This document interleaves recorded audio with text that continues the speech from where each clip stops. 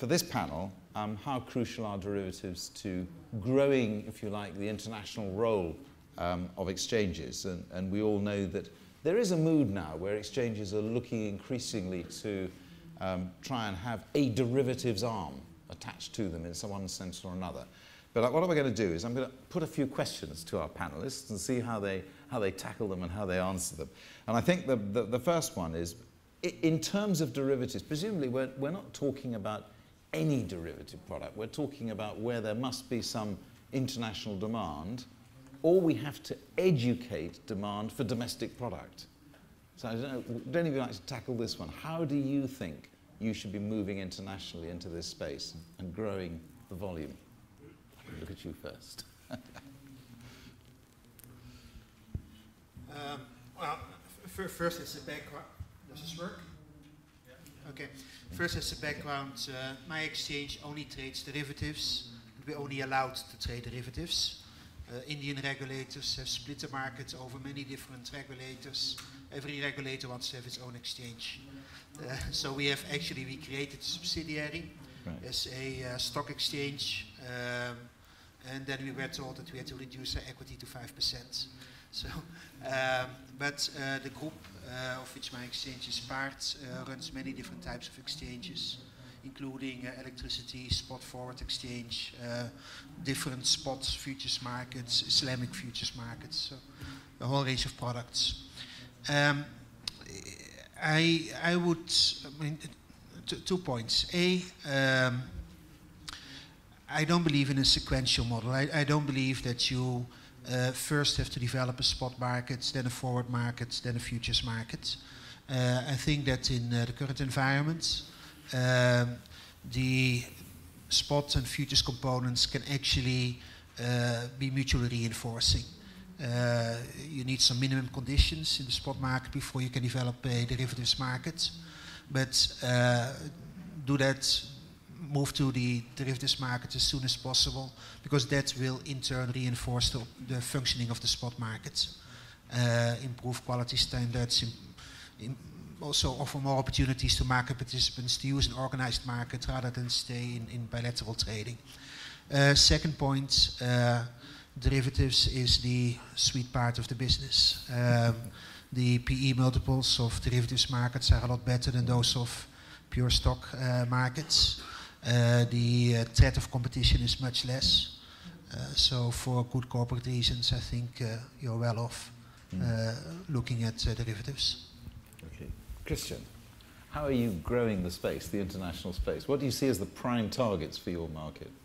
So in Romania, the derivatives market, so the exchange that I'm manage now, the SIBEX, it's very peculiar and also very strange. We have only 5% local products, but we are trading in huge volumes foreign products. We are the only exchange in Europe trading the futures on the Dow Jones. And we made more than millions of contracts per month after we started 1.5 years ago. Then, the problem, I suppose, is that in Romania, in all the eastern countries, all the process of privatization was made with lack of transparency and with lack of credibility.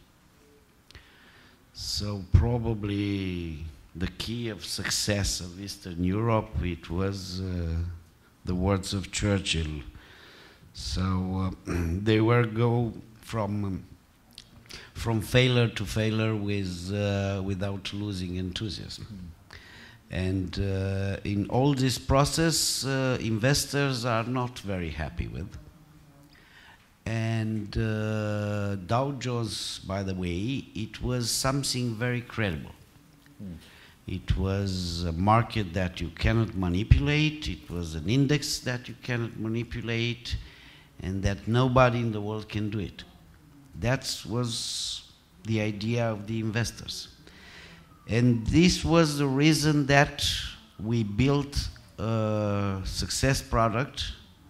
We are trading the Dow Jones futures denominated in local currency. It's another strange thing. We launch it in dollars and in Romanian currency, but we have very few contracts in dollars and huge volumes in local currency. So derivatives are benefits for the market. Are benefits not only when are very well regulated, because you know we tried from 2008 until now to re-regulate the markets. But I don't think we can do this with the same people that they deregulated in the 90s. Because if we think that changing the chairs on the board of Titanic will not be successful, because the Titanic will think also. Okay. So my idea is that we have to join some forces to transfer credibility for one exchange to the others. It's much more important that we can transfer credibilities than products. So I made a joint with Depository and with Warsaw Exchange, Stock Exchange, for the simple reason that they are very credible. In Eastern Europe, they are the best, they are very credible, and I can bring a part of this credibility in Romania. So the same thing it was with the Dow Jones, and now we are trading gold, we are trading futures on currencies, but not on the pairs of Romanian currency that we are making huge volumes. Some other very important thing, I suppose, is that the moment that you bring a very credible product for a very credible exchange, you can increase the credibility even of the local products. So actually the Romanian government put us in charge to build the gas market. And Romania is the only European Union member who is producing gas, and they discover now hundreds of billions of cubic meters in the Black Sea. So we are producing, and we will even export gas. Interesting. Perhaps I can just turn to Kesara, because I found that quite interesting. In other words, actually importing. Sorry, I've got a mic. I'm all right, unlike you chaps. That's the reason that he's laughing. Then we are. It's called dominance. I thought that was quite interesting, because there's a case where you've actually imported what is essentially a foreign product. Okay, it's international, but you've imported it onto your exchange almost, and in that way enhancing domestic demand. So you're actually increasing the interest of your domestic users. I mean, is that, how would you approach this whole question of internationalizing your marketplace? For us, the Thailand Future Exchange is like 6 years old exchange, and actually is what established by the Stock Exchange of Thailand, which is dominant stock exchange in Thailand. So actually, the stock exchange is diversifying their revenue to be like on the derivative side, and so far that we are quite different from Romania. Because actually we are grow from inside. Every products are domestic bonds, and we just recently that have the commodities on the gold futures, which is quite good in terms of all the ASEAN, among the ASEAN exchange. But to respond to your question, that is because of Thai market is basically our domestic quite invest in Thailand, because of the capital control from the central bank. So the domestic people to go offshore investment is quite difficult. But if it's foreign participants, we are very welcome. So we don't have any special rule or special requirement for the foreign participation. That's why all the Thai people are used to invest only in all the domestic asset class. But recently that the central banks has faced with the strengthening of the Thai baht, which is a local currency. So they are changing the policy to push the people to invest offshore. I think this is threaten the exchange. So what we has been doing in both the stock exchange and the future exchange is we are going to import some of the foreign asset like the ETFs that we are going to have the Hang Seng ETF. That is, I think this year we are going to have the Hang Seng ETF. Last 2 years we have the China ETF. This is to feed the appetite of the Thai people that like to invest outside Thailand. And the reason that we haven't done the derivative is because of I think on the education side that is the same as the German because we have been doing a lot of education to educate people, and I think for the index future that import from other country, it would happen in possibly next year. Yeah, I do. I mean, education presumably is a pretty important part of all of this. Well, not really when it comes to this, not in this particular area, because the demand is there. One of the things my group is doing is setting up a big exchange, a Pan-African exchange. In the original roadshows, we went around basically talking about African products. Until in, I think there's a second meeting, someone sends up in the floor and says, look, I'm managing a big Kenyan pension fund. What I'm interested in, I want to be able to take exposure to Chinese risk, to Latin American risk. Offer me those products. So, and I can give other examples from Latin America, from Indonesia. Investors are global. Now, regulators, they're global in their mindset, but the regulators don't allow them to be global, and KYC norms make it very difficult for them to even become global if they want to. It's simply too expensive to open an account nowadays, if it's a London or US broker.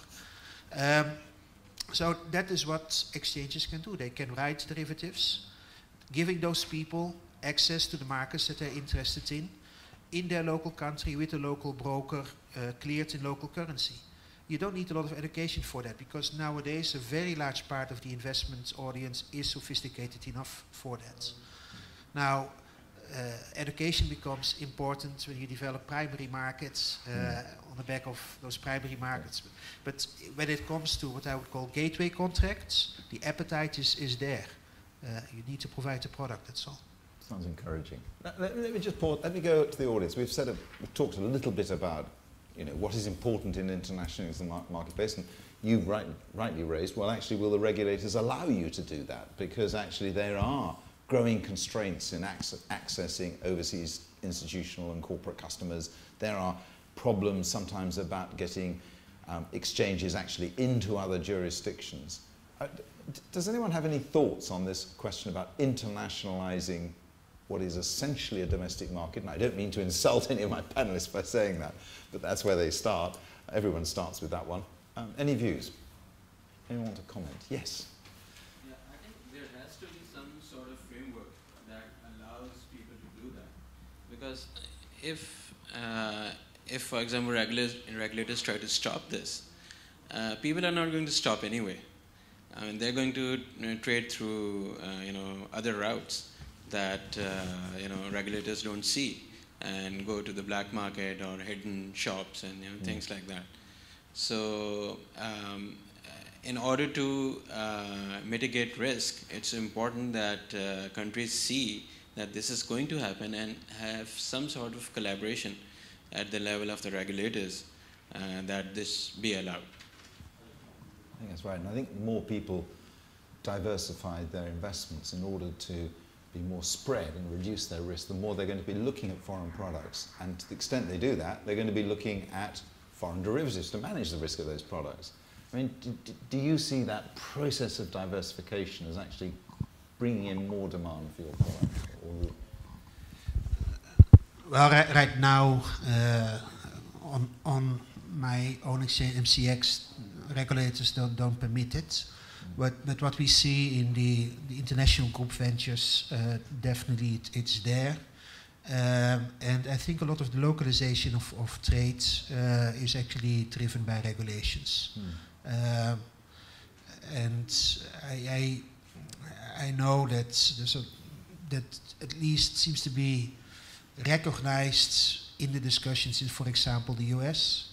But whether that will reflect in actions, I have my doubts. I mean, with what is happening there, a big chunk of trade could actually be driven overseas into places that are more investor friendly, like Singapore or, for that matter, Mauritius. And the fact of the matter is that these markets will exist, but they will exist where regulators permit them to exist. And nowadays you can trade with milliseconds delays from the exchange into an exchange from the US into an exchange in Singapore or even Mauritius. There are cables everywhere. So as an exchange, you're actually quite footloose.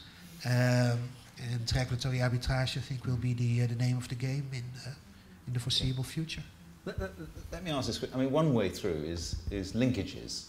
They've had a bit of a mixed history. Some of them have worked very well. Some of them haven't worked quite so well. It's one way, though, for an exchange to access, if you like, a foreign client base, is actually to engage in a linkage of some sort. Can I ask you, perhaps talk to you two there next with that one?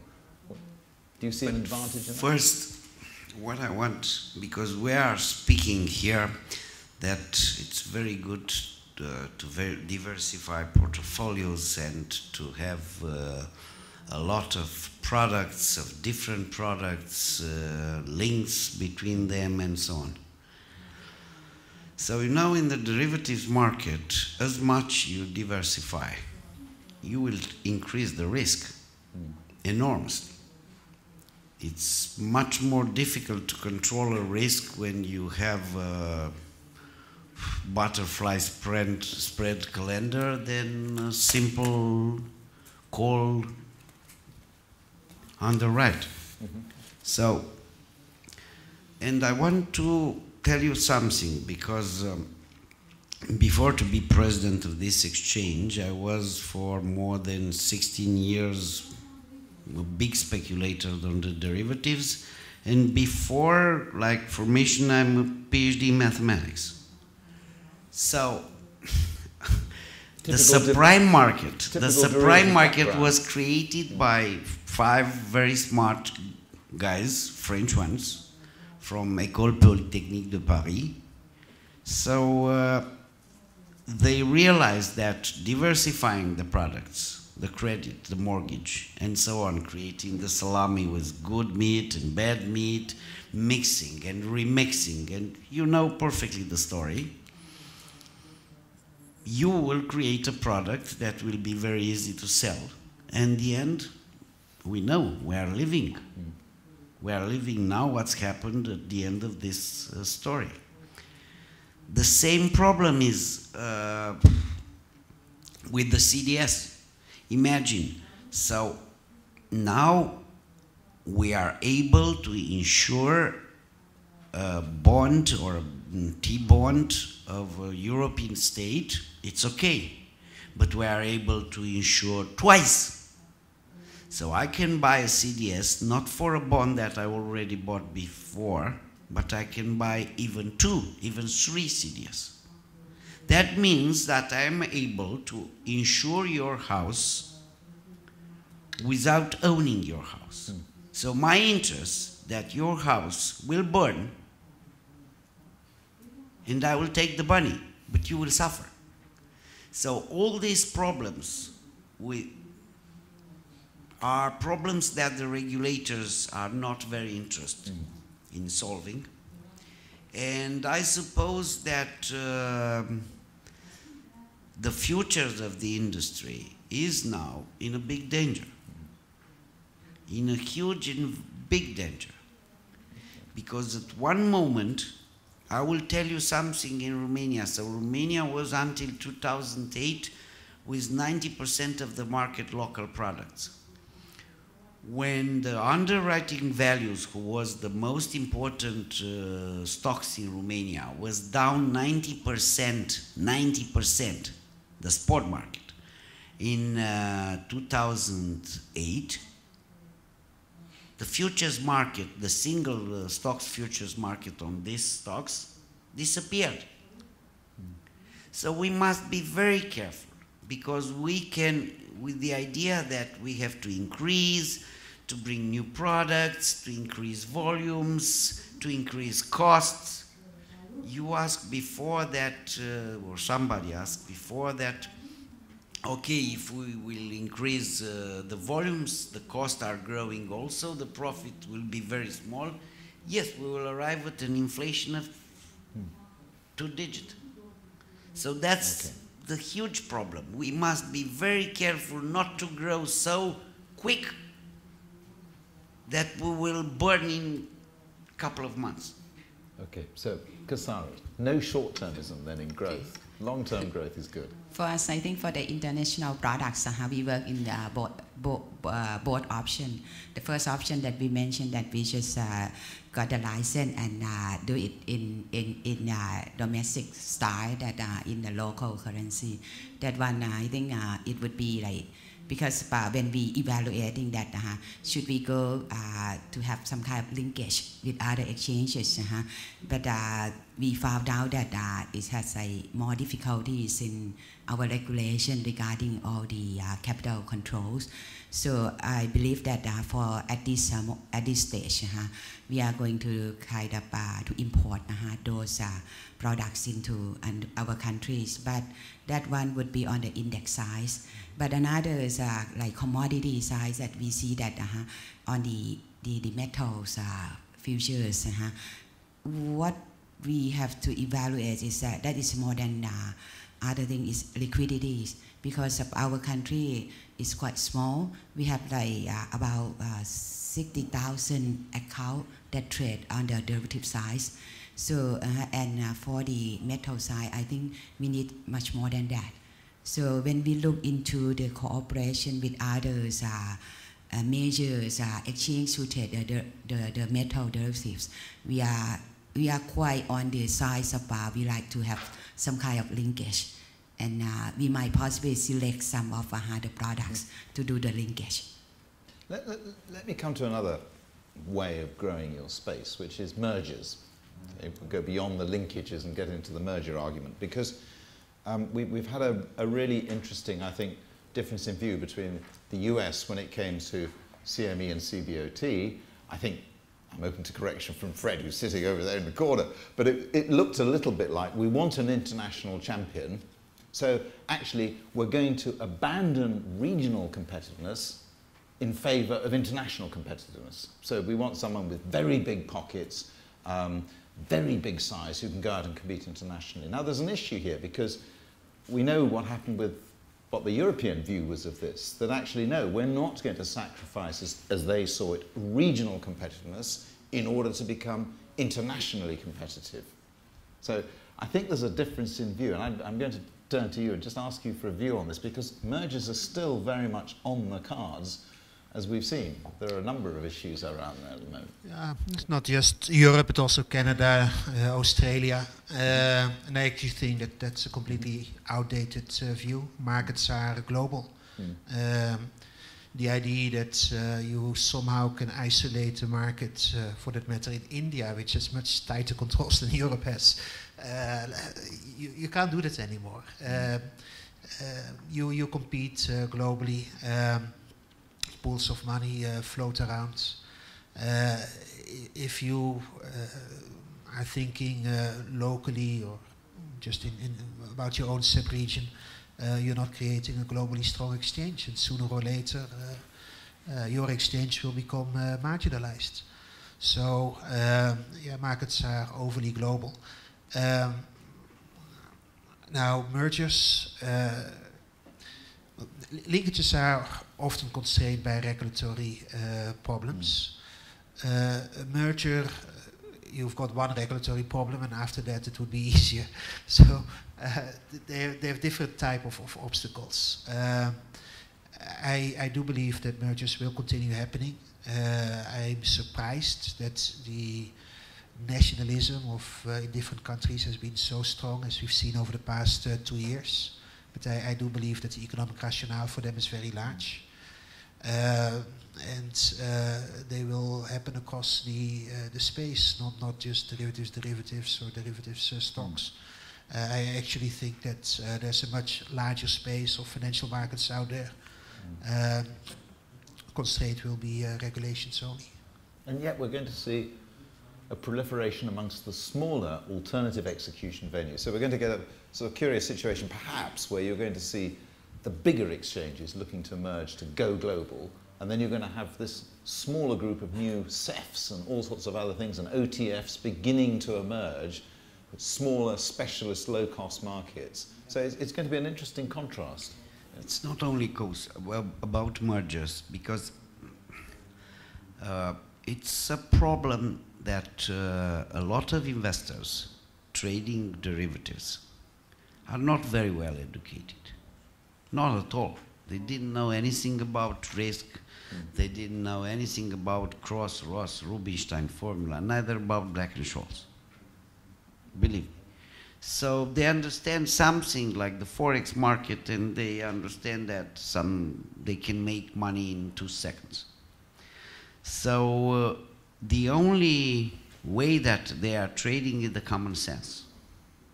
Now, if you are trading derivatives who are difficult products with the common sense, when you merge different exchanges, you need the same common sense. And probably the same common sense in Romania is not the same common sense in India, I'm sure. Could be the same. We lost it. Sorry, we lost okay. it. It's okay. It could be the same,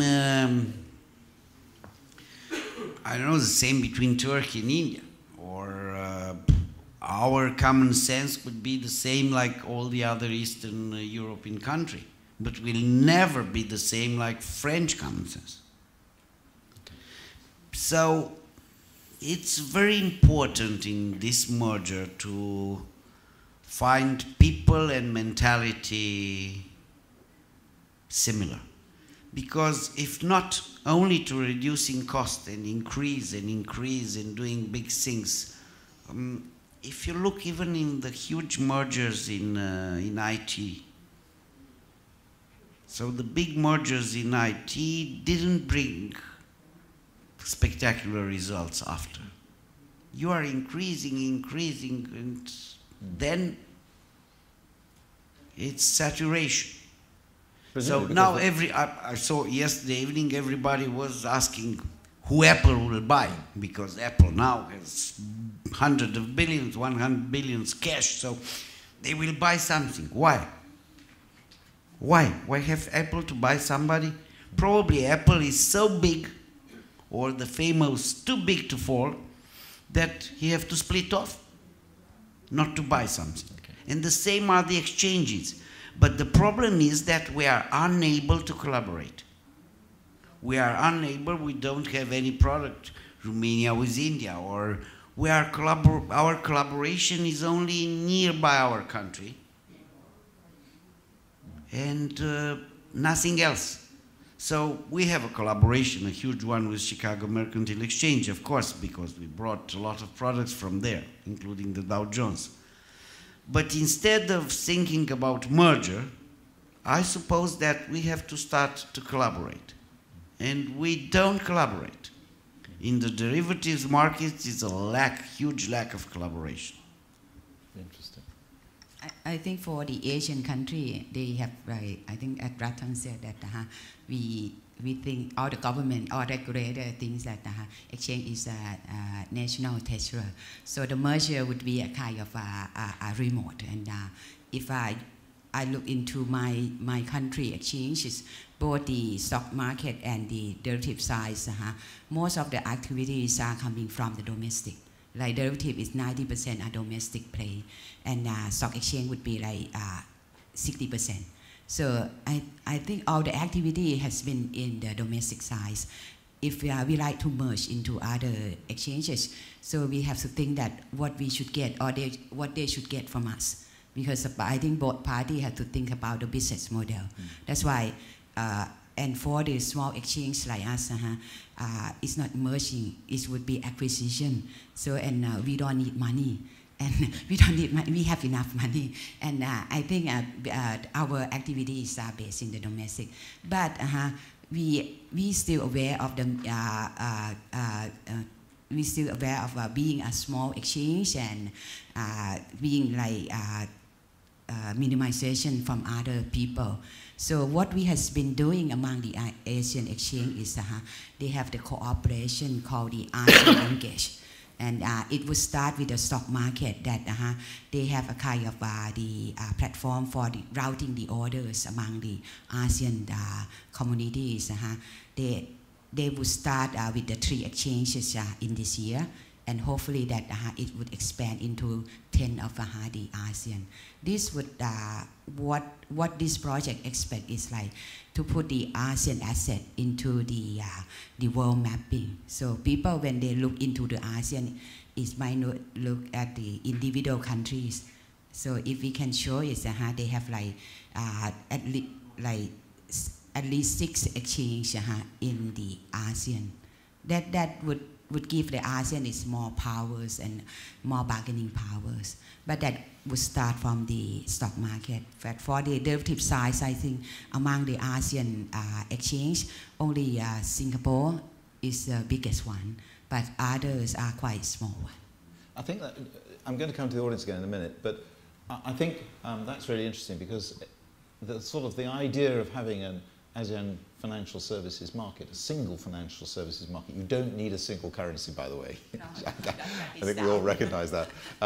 But in that context, this has been on the cards. This has been an objective for a long time. Are you saying now that this is going to happen? Because when we talk about international growth, we mustn't lose the sight of regional growth and actually dropping barriers within a given region, as we've seen in the EU. The States obviously is far more advanced in that context.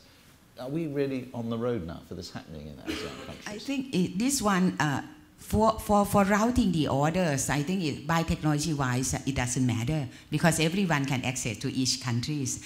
But I think this is a kind of a signal that the regulators among the ASEAN have a committee to refine all their rule and regulation to be in line together. And possibly the cross-border transaction would be easier, including the tax treatment. Okay. That would be a good starting point among the ASEAN.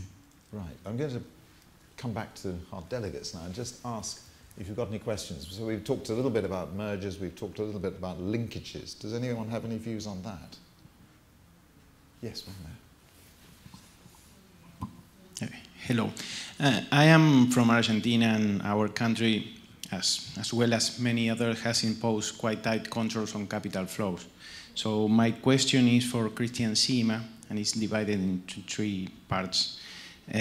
Because I'm interested in the volume you mentioned of international products, not domestic products.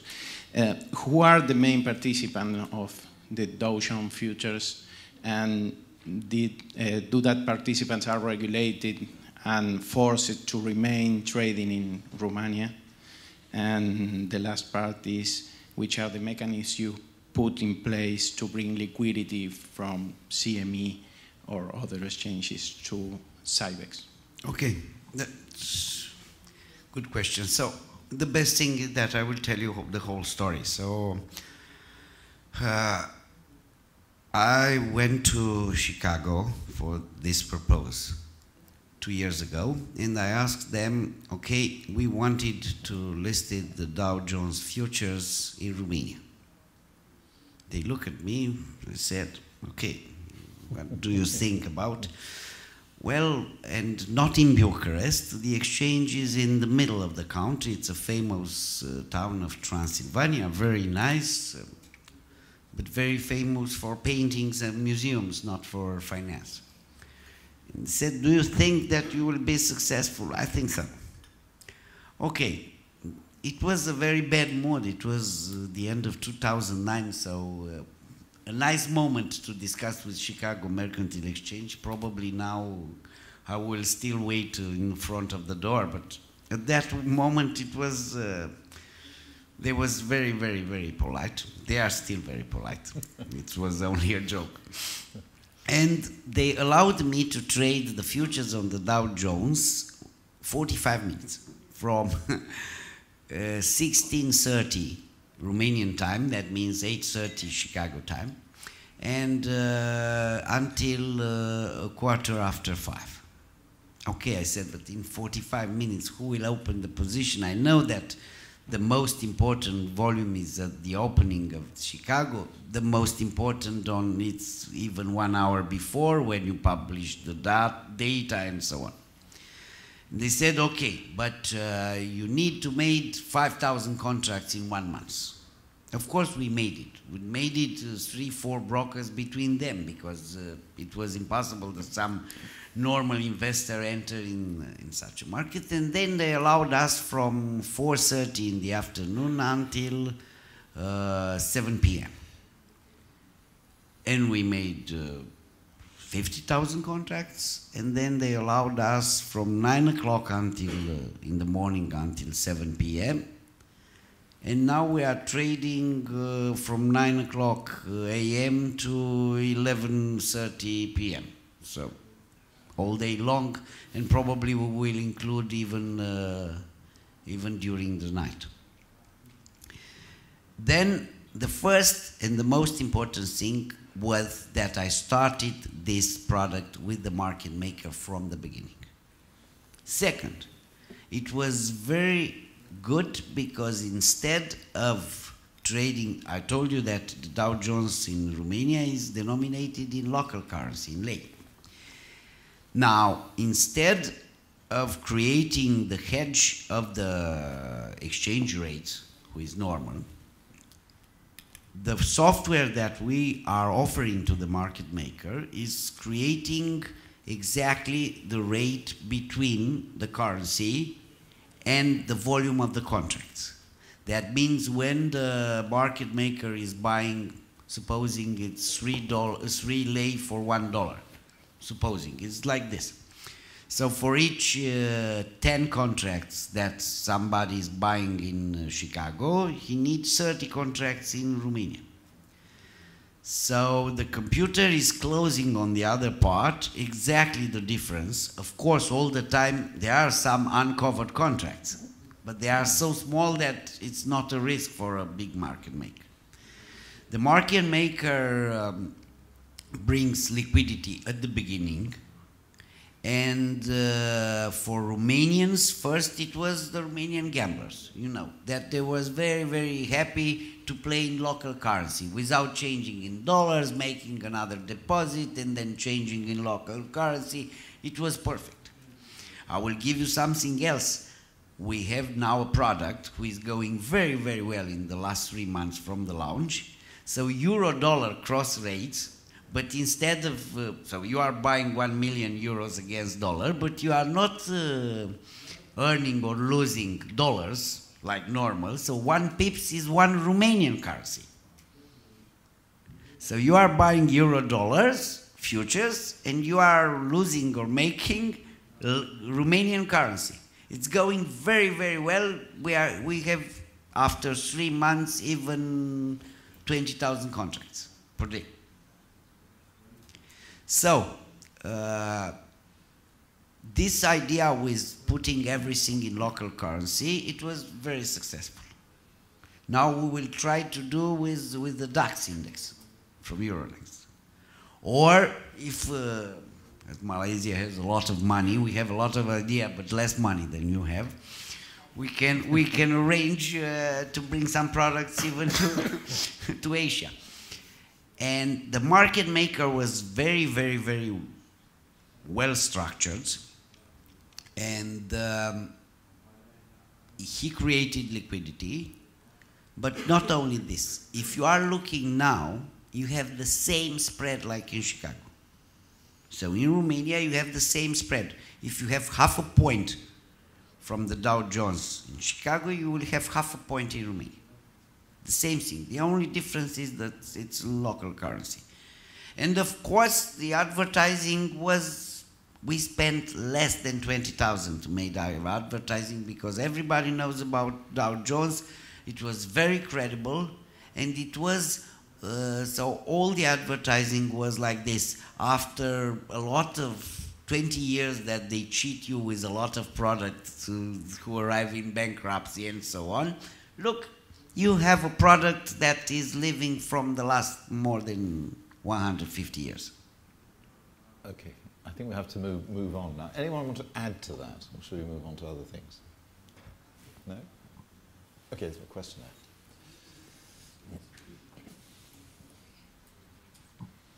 Irek Łazor, Warsaw Commodity Clearinghouse. Just two short questions to Cristian. First, who is the market makers, and second, they are profitable or not? Of course, I'm talking about the Dow Jones contract. Very profitable. And I will explain you why. So, the market maker is WBS, who is a local market maker, who was my company for more than 18 years. Now they are different brokerage firm. It's very profitable, this operation of the market making, because it's based on the statistics that the small investors on derivatives are 95% losing money in the short period of time.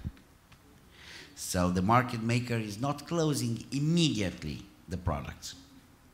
So he's waiting until the difference is 100 or 200 contracts, and then he is closing the position.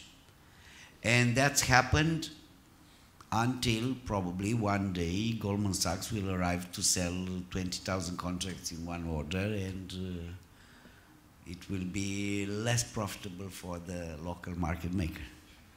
But who knows? I have a huge experience, so even with Salomon Brothers, so I know not all the time the big whale can eat the small fish. Okay, most times, maybe. Most times happen. That's always been a fear. And for the digestion, some small fish are very, very difficult to be. Okay, we've got a question over there. Yeah, sorry. So 95% of the small investors are losing their money at the end of the day. If you want the exact statistics, because yes, I'm a mathematician, yes, I can tell you that people who are trading less than 500 contracts in one order are losing 99.5%. It was certified in the last 2 years. I made on different markets different. Right. If you are speaking about futures, options, everything you want.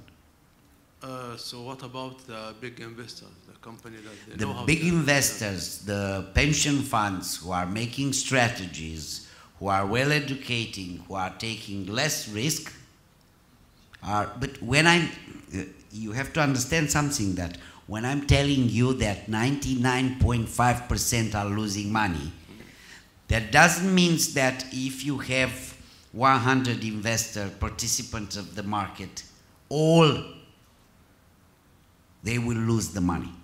No, the difference between people who are making money and people who are losing money, at the end, 99% are losing. So if the market maker will buy all the contracts and will sell all the contracts, it's not happened like this, because even if the spread is very small, he will buy the contracts, supposing 100 contracts, but the next day somebody else will buy. So the market maker has a closed position. It's finished his position because he already sold, and the position was transferred between the two other participants. Well, you understand? So it's not 99%, so it's 100 people, because if not, in 3 months everybody will be bankruptcy and yes, I will close. Yes, I mean, I'm thinking about it from the risk point of view. The difference between the money, so the difference between the money that they are losing and the money that they are making, it's going to the market maker 99.5% for small volumes. For small volumes. For small volumes. The other volumes, the market maker, who has a very good algorithm, I don't know if it's so good until the end, but in the last 2 years it was good. So the market maker is closing the huge volumes immediately, instantly. Okay. Cristian, I think I have to bring in the other two panelists here very quickly to make their comments about I'm answering the question. small size investors lose vast amounts of money, probably because they're trading on price, they're not hedging, they're just purely speculating. But Lamon, do you have a view on that? Well, we only have small users. Indian law doesn't permit institutions to trade commodity derivatives, not even managed funds. So it's we have commercials and retail investors. No, in our case, it's not true that 95% loses money. By the early statistics, keep in mind that all investors know that you have to cut your losses, let your profits run. So even successful investors are more often wrong than right. But when they're wrong, they cut their losses. When they're right, they let their profits run. So even if you're more often wrong than right, you can still be profitable. Now, in our markets, we do have a lot of really small commercials. Our biggest contract is gold.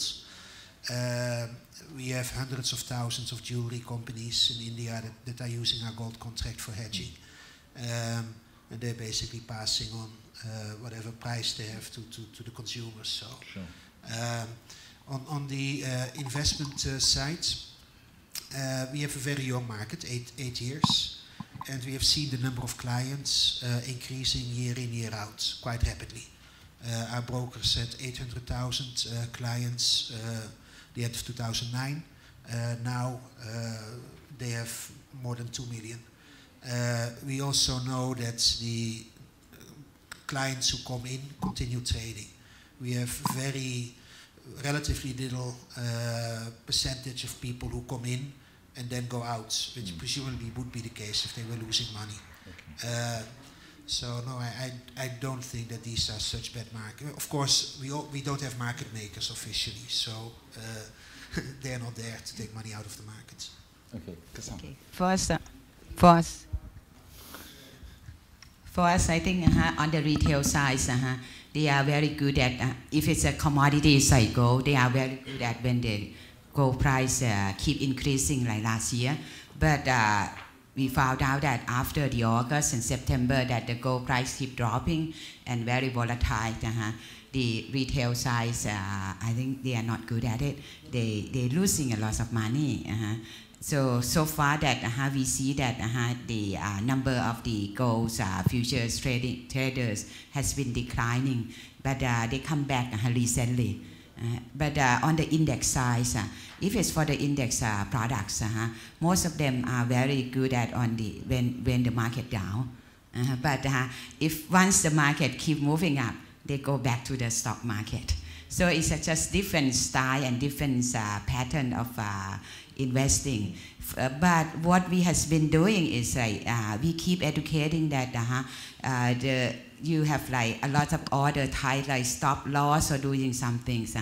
That one is the most important to educate them that they have to have the discipline for investing.